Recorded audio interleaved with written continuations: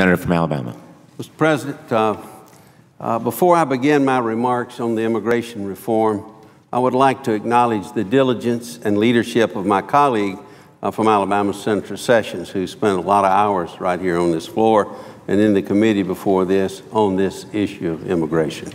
I commend his relentless efforts to bring to light many of the problems and questions surrounding the legislation before us, some he has been talking about in the past few minutes. Mr. President, as a member of the U.S. House of Representatives in 1986, I opposed the Simpson-Mazzoli Act, which granted amnesty to nearly 3 million illegal immigrants. Supporters of that law then promised that it constituted a one-time fix to our nation's broken immigration system. Instead, the promise itself was broken. At least 4 times as many illegal immigrants now reside in the U.S. some 27 years later.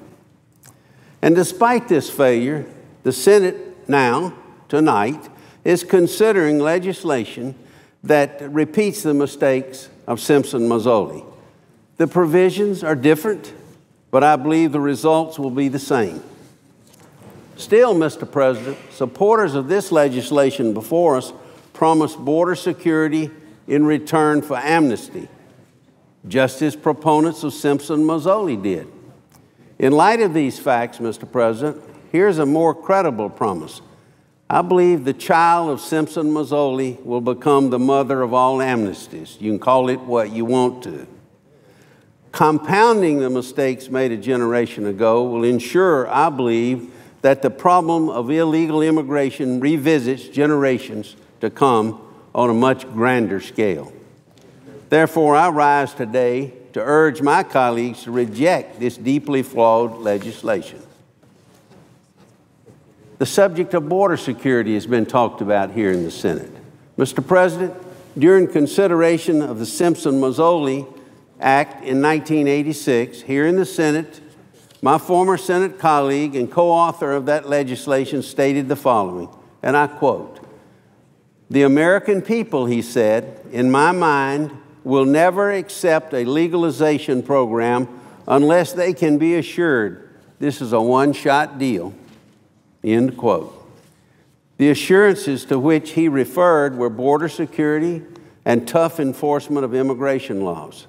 Specifically, Simpson-Mazzoli called for 50% more Border Patrol personnel for 2 years and new penalties for employers who hired illegal immigrants. Unfortunately, as we know, the former proved insufficient and the latter was hollow. But it was too late. Nearly 3 million illegal immigrants had already been granted amnesty by the time most lawmakers figured out that the assurances were basically a sham. Despite the drastic increase in illegal immigration in the intervening years, supporters of the bill now before us, the Senate, make similar assurances of border security in return for a form of amnesty. They say that there will be a surge in Border Patrol and a fence along the southern border. We've heard it before.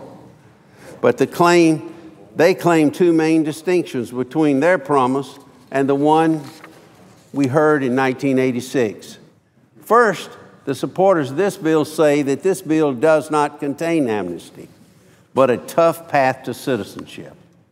Second, they say that this bill will secure the borders before legalization occurs. But will it? Mr. President, I believe neither claim holds water. Under this legislation, once the Secretary of Homeland Security notifies Congress that the Department has begun, Mr. President, begun to implement a so-called comprehensive southern border security strategy and a southern border fencing strategy, she can commence processing applications for registered provisional immigrant status. In addition, the Secretary must begin implementing these plans within 180 days of enactment of this legislation. I'll clarify the legal talk. No later than 6 months after this bill becomes law, those who came here illegally will be allowed to stay legally. I'll clarify that further. That's amnesty in whatever you want to call it. The sequence is also noteworthy. No fence must be built before amnesty is granted. No surge in border patrol must occur either. Those things come after, not before. So I return to the fundamental question, Mr. President. Will these measures, as structured, stop illegal immigration? The Congressional Budget Office, CBO, says no.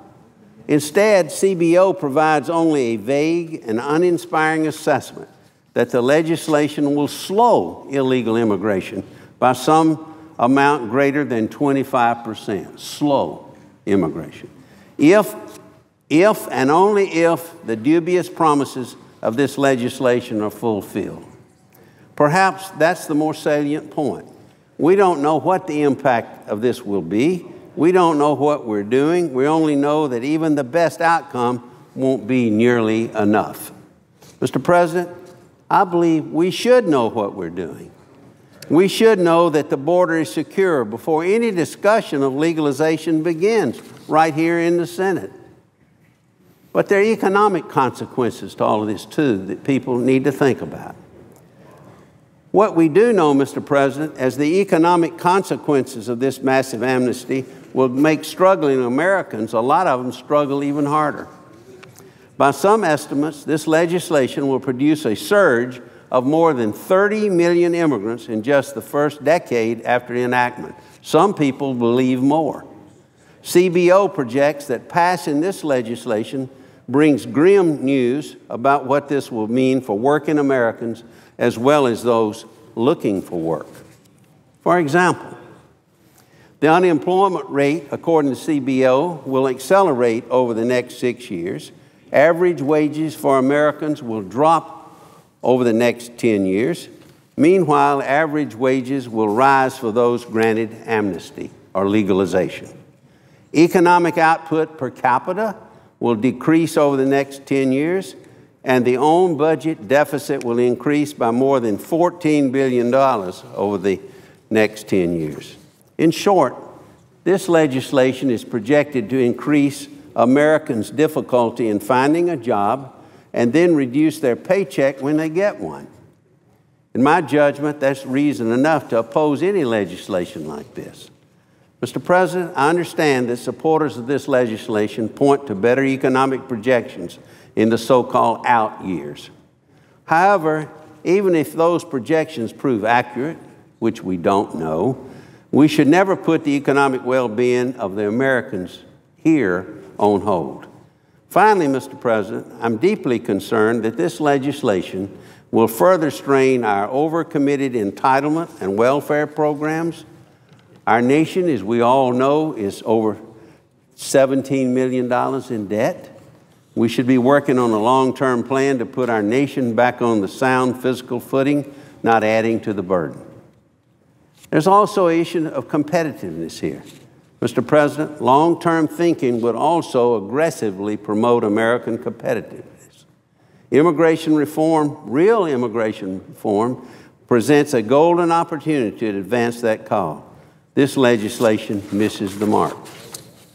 In some instances, as we probably all know, China and India together, by some estimates, China and India together graduate nearly 1 million engineers each year from their universities.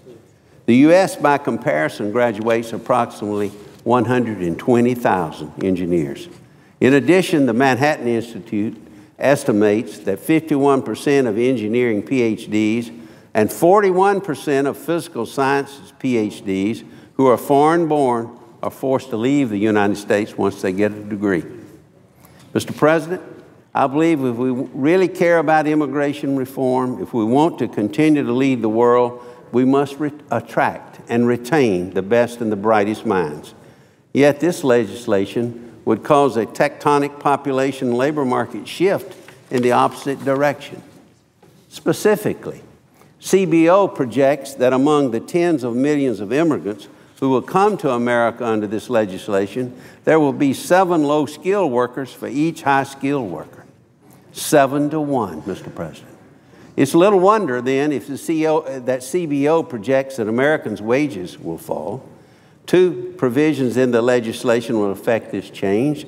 First, the current cap on family-based visas will be removed. This will create an unlimited influx of low-skilled workers. Second, the cap on visas for high-skilled workers will be increased, though not nearly enough to meet the demand. The legislation will also impose onerous new restrictions on employers seeking to hire such workers. The authors of this legislation claim that it contains a merit-based approach, which will ensure that more high-skilled immigrants receive visas. They emphasize that their point system favors higher education, consistent employment, and English proficiency. Yet, Mr. President, a closer examination of the details reveals that points would also be awarded on the basis of non-merit factors, such as family ties and civic involvement. In effect, this dilutes not only the point system, but also claims of a merit-based approach that will promote American competitiveness. Mr. President, I think we have some of the best universities in the world. They attract a lot of the most gifted individuals from around the globe, deepening our country's vast pool of talent. This, in turn, attracts companies here and abroad seeking the brightest minds in math, science, and engineering. Graduates will go on to attain high-paying jobs or even create jobs themselves if they're allowed to stay here. Mr. President, I believe we must do more to allow such talent to stay, especially in light of an increasingly global and competitive economy. In closing, Mr. President, I would quote Mark Twain, who once cleverly observed, "History does not repeat itself, but it does rhyme." In the context of immigration reform, the promises we hear today sound a lot like those we heard in 1986. But this time, the amnesty will be much bigger. I believe that consequences will be many: undermining the rule of law, failing to secure the border, increasing economic difficulties for American workers and job seekers, eroding our nation's finances, and weakening our competitive position internationally. Mr. President, I believe that one of our fundamental responsibilities as lawmakers are to support policies that foster the conditions for job creation and economic prosperity in America. I believe we must remain a welcoming nation, but we must always put Americans first. In my judgment, this legislation fails in many corners, and it fails most tests. Accordingly, I will respectfully but firmly oppose it, and I urge my colleagues to do the same. I yield the floor.